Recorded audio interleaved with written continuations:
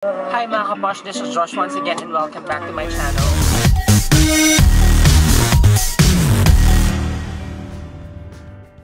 Today's video, birthday ng ate.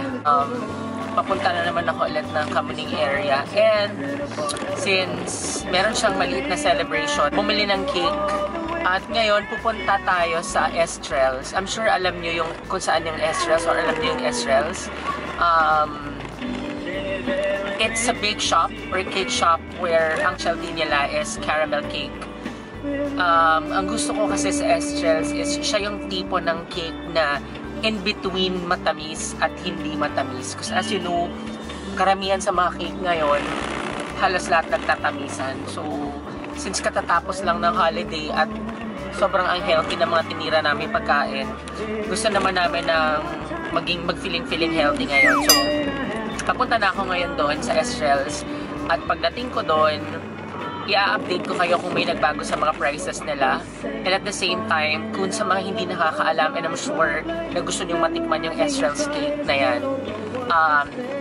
sasabihin ko sa inyo kung paano makapunta doon, and ano yung mga dapat nyong i-expect or ano yung dapat yung gawin upon putting an order. Although they have a website and they have a Facebook account, that's something that you can check also. So, update ko kayo later mamaya. Bye!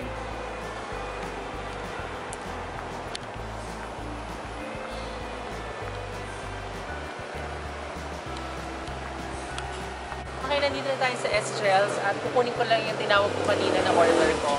Actually, meron na silang parking ngayon. Hindi kagaya dati, magpa-park ka lang along the main road or sa Scout Office. Pero nga, meron na silang dedicated parking. Okay siya. Actually, tumawag na sila sa akin kanina, mga 5 minutes ago. Kasi kailangan mo yatang pick upin. Kung 5 o'clock mo siya ni-schedule, 2 hours ahead, kailangan pick upin mo na. So, nagpa-follow up talaga. Tara!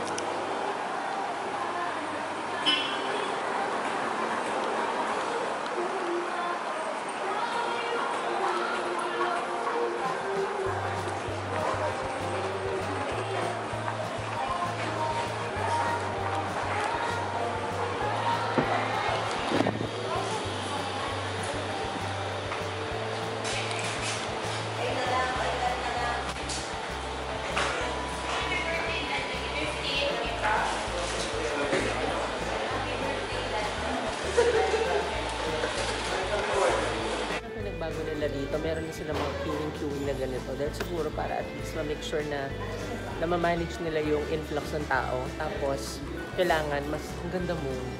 Thank you po. Oh my God, ang kinis mo.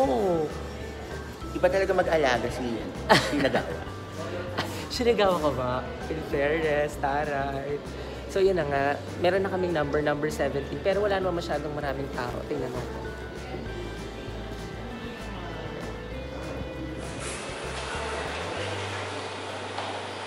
Dumating kami, walang masyadong maraming tao. So, kukunin na lang namin, pipick upin namin. Number 17 kami, pero number 16 na yung inabutan namin. So, let's go kasi may pupuntahan pa kami after this.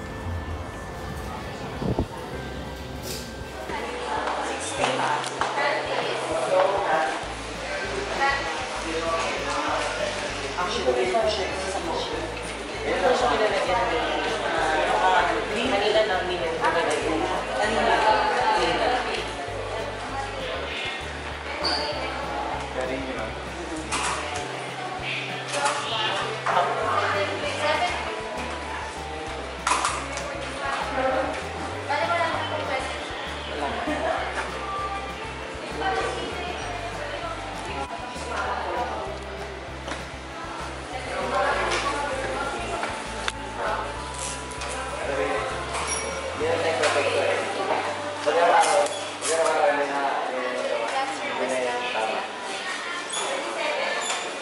Hey, ang bilis lang.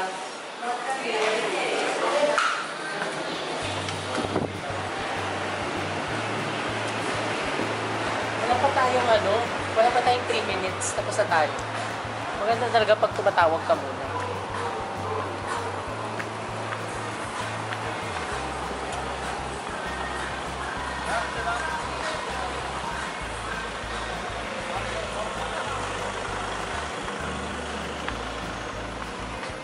Kanina, hindi ka naman na-close yung vlog ko because we're really rushing. So, bigyan ko lang kayo ng konting idea about that. Ako, it's my personal choice is mas gusto ko talaga yung lasa ng Estrels caramel cake.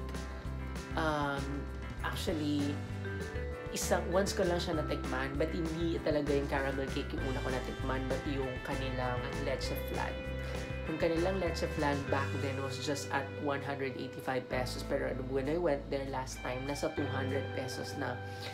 And nagustuhan ko yung Leche Flan nila kasi hindi siya sobrang matamis, pero alam mo yung sobrang thick nung kanyang Leche Flan, at yun talaga yung hinahanap ko sa Leche Flan. Hindi masyadong matamis, hindi masyadong lasang-lasang asukal, at the same time, siksik yun naman siya. Yung masarap na cake na natikpan ko na chiffon covered with caramel icing. Kasi kadalasan ng mga cake na matitikman mo, it's either sa quantities, although masarap din naman talaga yung quantities, like yung mga mango bravo, mango cheesecake, yung mga black forest ng red ribbon. Pero kasi if you're getting, medyo nag-age ka na din, you tend to be more conscious of what you eat and try to lessen your sugar. And when I tasted it, I find it so good. And every time that we have a celebration, I make it a point that if it's special, I buy that. Talagang dinadayo ko pa siya sa Quezon City. And it was just very near, and I know that place because I used to reside before sa Kamuning area. Doon talaga ako lumaki sa Kamuning Road. And they're currently located 54 Scout Tobias, corner Scout Lembaga Street, Barangay Laging Handa, Quezon City. So, kung madadaan kayo sa Timog area, sobrang malapit na lang yun doon sa Timog. So, pwede niya na lang pagtanungan, and I'll post it on the description box, yung kanyang actual address. So, kung nakita niyo dun sa video ko kanina, sobrang laki ng pinagbago ng area nila. They have 3 parking lots already. And most of the time, pag nagpunta kayo doon ng holiday, as in talagang pila yung mga sasakyan doon. But what's good thing about their process right now is you can make a phone call so that you can reserve your for their schedule. They're open from Monday to Friday, and they're also open from Monday to Saturday, and they're open until Sunday as well. So Monday to Friday, they're opening at 8:30 in the morning to 7 p.m. And for Sunday, they're open at 8:30 to 5 p.m. You can also see that on the website. Now, also, they have specialties. So, aside from having meron silang mga iba't ibang klase ng cakes. So, meron silang round cakes, meron silang rectangular cakes, meron silang layer cakes, meron silang seasonal cake and specialty cake. So, it could cater to any special occasions, may it be Christmas, New Year, birthday, anniversary, or anything. I'm sure that's something that they can help you with pagdating sa design or types ng cake. So, talking about their over-the-phone ordering process, you just need to call them, and then you just need to tell them the time. And I think they prefer to reserve the cake within the day. And on some occasions, they are also requiring for an advance payment or a deposit. But in my case, since I only purchased the round cake around about 750 pesos lang yung price, hindi naman na ako nila or hiningaan ng na half. But as far as I know, it's something that you can check on the website also. Pag makikita mo doon na if you say, for example, you cancel your order within the day, so obviously they would have to prepare it, then the deposit is non-refundable. So, you need to be sure kung ano talaga yung order na gusto mo at anong flavor, at make sure na talaga makukuha mo siya that day. Because otherwise, yung deposit mo will be non-refundable. And for me, that's also good because that only gives me an assurance na talaga yung cake nila is baked fresh and really made. On their website, they also place their some tips on how to enjoy your cake. Actually, yung nabili namin cake kanina, nagka-problema kami kasi nilapag ko lang siya dun sa driver's seat at hindi namin namalayan na may layers pala yun. So, dahil nakaslant lang siya ng konti, hindi talaga siya diretso, ang nangyari is yung nandun sa taas niya, nag-slide. So, na-deform ng konti yung cake. So, ganun siya kalambot, if I could say it that way, or ganun siya you need to be very careful. So, sabi dito sa website nila, how best to enjoy Estrels. It doesn't have any preservatives. They really suggest that you consume the cake within the day. And frosting are soft and needs to be in cold places all the time. So, yung sinasabi ko nga kanina, yung naging problema kasi sobrang init noon at hindi pa maayos yung pagkakalagay sa kanya. So, nag-slide siya. Parang nag-slide siya na deforming cake. So, you need to make sure, parang it's just very common. Like, parang bumili ka lang din ng cake sa DQ or para ka lang ice cream cake ng DQ or para ka lang bumili ng Mango Bravo. Yung mga ganon that you, siguro matatravel mo lang siya maximum na talaga 1 hour to 2 hours para ma-make sure na quality pa rin yung cake at fresh mo pa rin siya matitikman. Sabi dito, kung hindi mo pa isa-serve yung cake, it's better na ilagay mo siya sa air-conditioned room. Kung hindi man, siguro keep it refrigerated.